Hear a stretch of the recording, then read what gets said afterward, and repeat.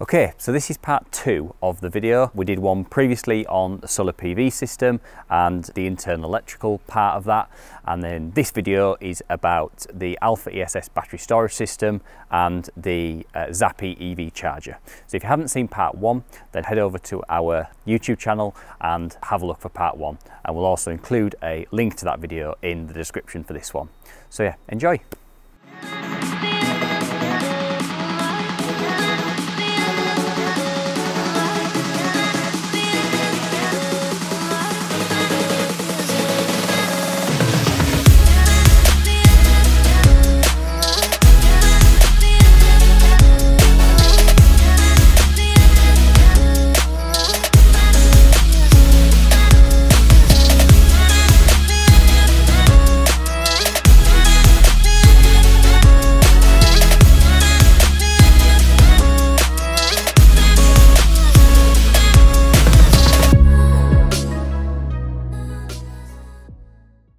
So here is the Alpha ESS Small 5. So if you've seen our channel a little bit, you'll notice that we do install quite a few of these. This is the monster. This is the biggest one we've ever installed. So we've got the Small 5 inverter here with a 4.6 kilowatt maximum discharge. So it's quite a nice large discharge capacity. We've then got the rest of this is basically battery modules. So we've got just over 27 kilowatt hours of stored capacity here, which is big. And you might be watching this thinking, well, they've only got a 5 kilowatt, just short of 5 kilowatts of solar. Why do they need this much? Since the actual original installation, we came back and added the remaining amount of battery storage. So this is the maximum amount of storage we can have on the Small 5 system. The reason that the customer wanted this is because they wanted longer in the event of a power cut that their sockets and lights can run for. So a large chunk of this is not used for self-consumption, it's there as a backup system for the circuits in the backup board that we've installed. So this at the minute is 98% charged because the customer can charge it up overnight as well on the off-peak tariff. So this time of year, we're in December, there's not a huge amount of solar generation. We can supplement that with a charge overnight, which is really good. This system here will always try to use solar power first, so it won't just let solar power go back to the grid if it's got space for it to store it in the battery modules. It will always charge up with the solar power first if it can. Obviously there's not a huge amount of space in this now at 98%, but there's only 242 watts of solar generation, which is probably been gobbled up in the house anyway. So yeah, it's a huge system. You can see it stands about as tall as me, which if you're asking, about 6 foot, just short of, and yeah, so it takes quite a lot of wall space but not a huge amount of floor space. So we're only at about 250 mil-ish, something like that, off the wall, so it still allows you to have plenty of room in the garage for walking past, pulling bins past, whatever. It's a nice sleek system that is nicely tucked away basically. So you can see it's almost like a wall of batteries is this one, and I think it sits there really nicely, and like I said, doesn't really impact much on the garage space. Okay, so let's touch on the UPS side of things here. So UPS basically is uninterruptible power source or power supply. I can never remember which one it is, but it doesn't really matter. And what happens is the power for those two circuits that I showed you before, so the upstairs sockets and the house lights, those get wired straight through the battery here. Okay, so one limitation of that is that those two circuits can never draw collectively more than 4.6 kilowatts, which is the inverter's capacity basically. So it's not like, say, like a Tesla where it'll switch off the grid, onto the battery in the event of a power cut. We are limited to the kilowatt capacity, so we can't really put kitchen sockets, car chargers, you know, high load devices, electric range ovens, things like that onto this, because it's going to quite easily exceed that 4.6 kilowatt maximum. But what that means is that UPS circuit is wired through this and then back out to those circuits. So in the event of a power cut, this internally switches, and then the power from these batteries can then continue to supply those upstairs sockets and those house lights and keep some sort of power back on in the system. So it's cheaper than a Tesla system. If you get hold of them, you can't really get hold of the Teslas now, but it's cheaper than that sort of system, but it isn't as comprehensive. So there's a bit of a trade-off there between that. But it's good if you don't need huge amounts of power. You just want to keep lights on and some sockets on. Which is what this customer's chosen to do with a chunk of storage capacity. We've got 3 lights here, so we've got battery, normal and internet. all solid green, so it means everything's fine, and we haven't got the fault light on, which is good. We don't want to ever turn up with a fault light being present. And that's it basically. I just wanted to touch on the UPS side of things, just because we get quite a lot of questions on that. So next on the hit list for this installation is the MyEnergy Zappi that we've installed here. So 7 kilowatt tethered black MyEnergy Zappi. We can see here the solar's producing 300 watts and the house is using 300 watts. So the house is using everything that the solar's producing, so we're not wasting any power. The charger is currently set on Eco Plus mode, which means that it will only charge this vehicle up with surplus solar, so it won't buy anything in from the grid. You can alter that, so if you're on Eco Plus mode you can set a minimum green level.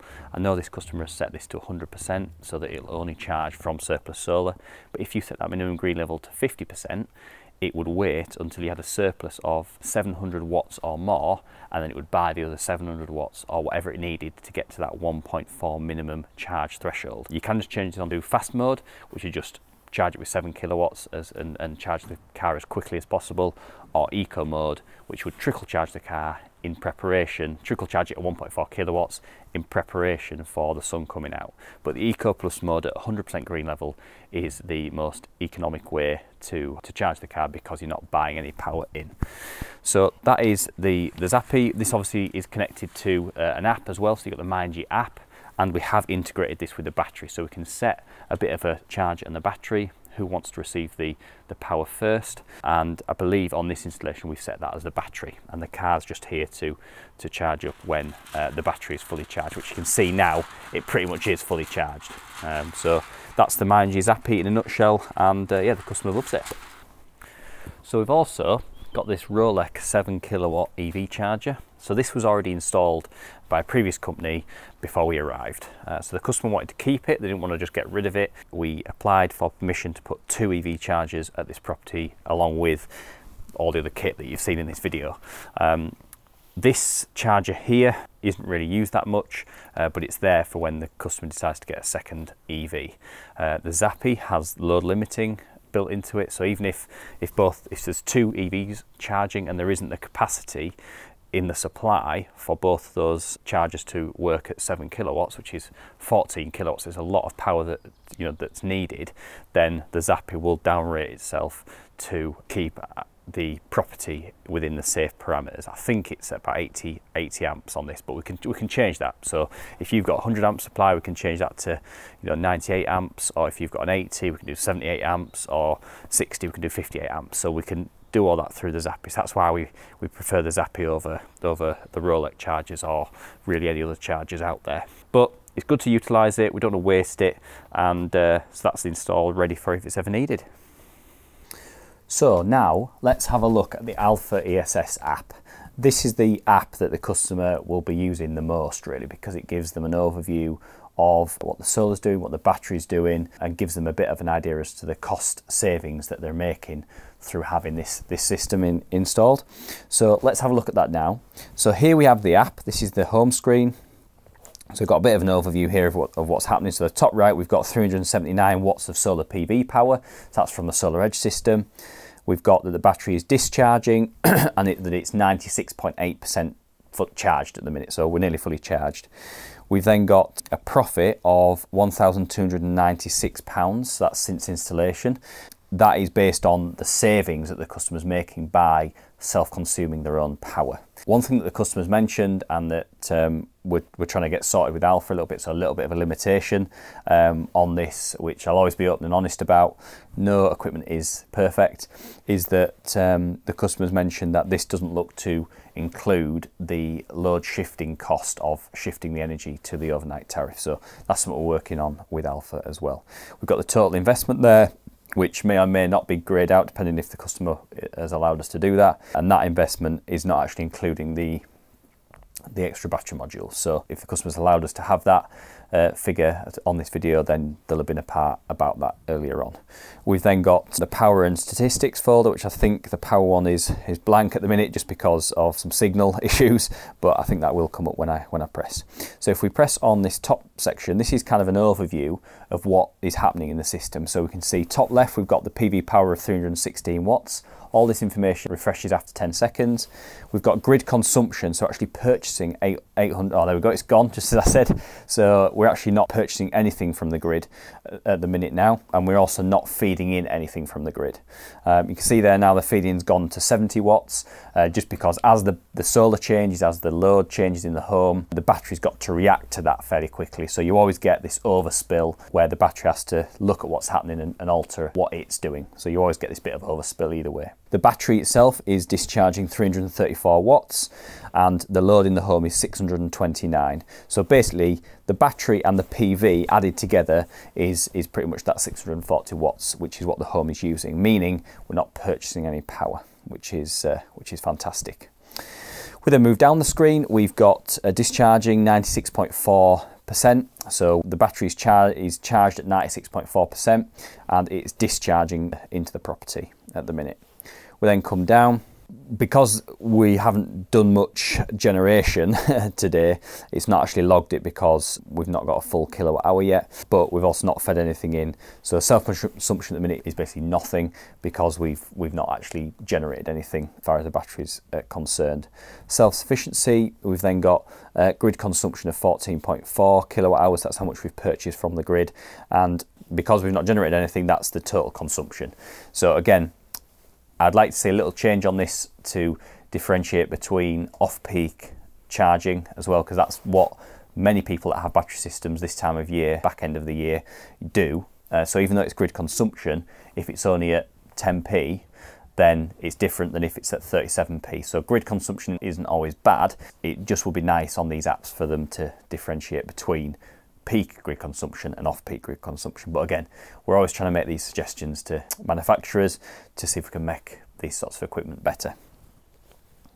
We're not paid by Alpha or anything, so we're allowed to critique it.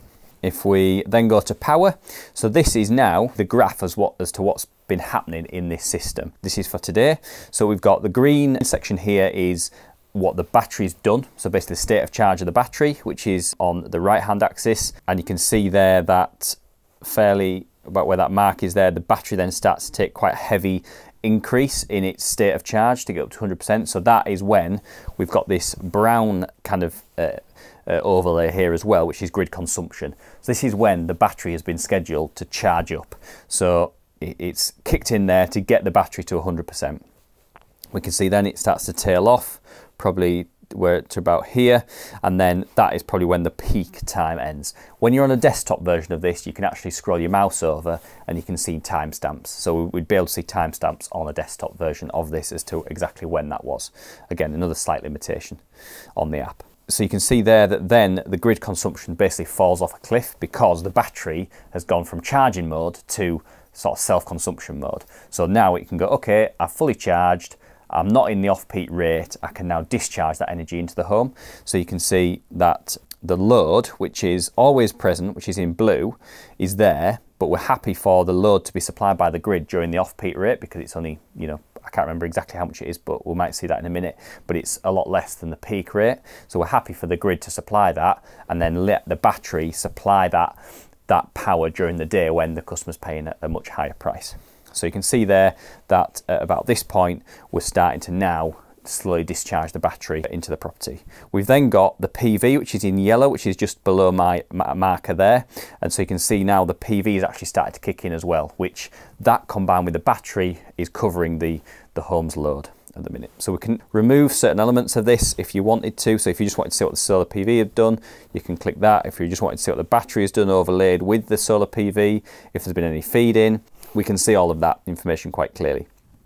They've also added some weather indicators at the top now, so people can start to look at what sort of day it's going to be going forward for scheduling it to charge and things like that. So there's a lot of different functions that they're always bringing in. Like I say, we're trying to work with them to make the app better all the time. So function, so this is where it'll start to show us a little bit as to what's happening. So we've got charging period number 1, so 4:30 midnight to 4:30 it's going to charge up, and charging period's going to be, the second charging period is just blank because it's only one charging period, and then we've got a discharging cut off of 4%. So we've actually got UPS reserve enable, so if we actually have a look at that, that's not activated on that yet. So we've got basically the charging period there. I'll see if I can find where the prices are. Feedback tariff there at 4p, and then we've got our purchase tariff there is at 7.5p, and then we've got purchase tariff number 1 is at 29p, and that is the peak times. The rest is all blank because we've only got the 2 tariff periods, but that's the system. We can then start to see what's happening with the energy at what times and how much that's costing. Statistics. So what we can do now, because this system has been installed a little while, so if we go to since installation, we can then start to see what's been happening. So we can see that the total load of the property from when it was installed to now has been 7,735 pretty much kilowatt hours, which is just what the home's used. Doesn't matter where that's come from, it's just what the home has used. We can then see that the solar's produced 4,244 of that, or 4,244 kilowatt hours is what it's produced in total. So whether or not that's been put into the battery, used directly in the home, or sent back to the grid. We've then got feed-in, so that out of that 4,000 and odd kilowatt hours, we've only actually sent back 440 kilowatt hours. No matter how big your battery is, you're always going to send something back because the battery's got to react, and you always have that slight amount of export, so you can't get away from that.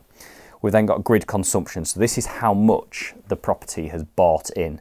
So basically they've paid for 3,931 kilowatt hours, which predominantly is going to be overnight because of the way that this battery charges up. So the customer has had this battery charging up overnight for quite a while.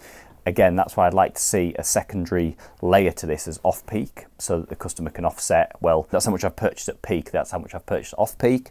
But again, we're trying to suggest those sort of things. So basically that cost, that amount and that amount has equated to the amount of energy that the home has used. So basically they've paid for 3,931 kilowatt hours, but they've actually used 7,735. So they've only paid the cost of 3,931 for the usage of 7,735. So you can see there that that's the saving. You can see just by the heights of these bars the difference. So that, you know, that is my maths. So we're getting close to paying for about half of what we've used, so about a 50% saving on that. And like I said, that is including the off-peak charging rate, so that isn't all at 30 pence, whatever the peak rate was. Some of that is at 7p. So that's why I would like to see that changed a little bit to make that a bit clearer. But you can see there's been a significant saving on this system just through not even a year. So the year one's going to be identical because it's only been installed a year, but you can break this down per month, so you can see how we've been performing per month. So we can change the date ranges there if we wanted to. So if we went there to there, we can see that the feed in 12 kilowatt hours, 9.6, that was quite a big one, 168, 166, and then we're back down at 10.8, 20.4. So you can start to see a lot of information here and how your system's performing. We've then got the self-consumption and self-sufficiency, so how reliant you've been on the batteries and the solar to provide all your power. But again, off-peak charging has kind of skews that a little bit because you are buying in a decent amount of power to charge the batteries. But you know, we have to work with what we've got at the minute. And that's about it for the solar for the Alpha battery system app. But you can see there's certainly some improvements that we suggest could be made. As a whole, I think it's a pretty solid app and is showing us quite a lot of information as to what's happening in the property, and it's got quite a nice display. So hopefully if they make those slight adjustments with the off-peak charging, then it'll make it even better. But these things are always improving, and hopefully that comes in. But that is basically everything on the Alpha ESS app. So that's it. What an absolute monster of a install this one is. But you can see here that we can fit quite a lot of equipment in quite a small area. So hopefully you've enjoyed this video, and as ever, please like, subscribe, send it to your mates, whatever you want to help the channel grow. It really helps us put more and more time into putting more and more videos out there. Thanks very much for watching, and we'll see you on the next one.